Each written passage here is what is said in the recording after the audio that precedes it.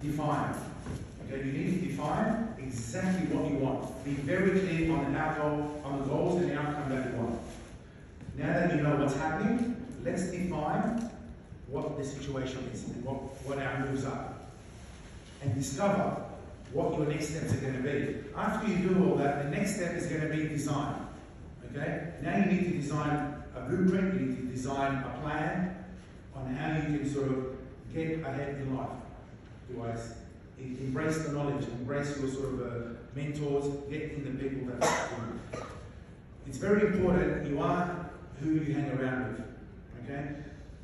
Let's assume I hang out at an ice cream shop or a hairstyle salon, and I'll just hang out there for 6 months and do nothing else.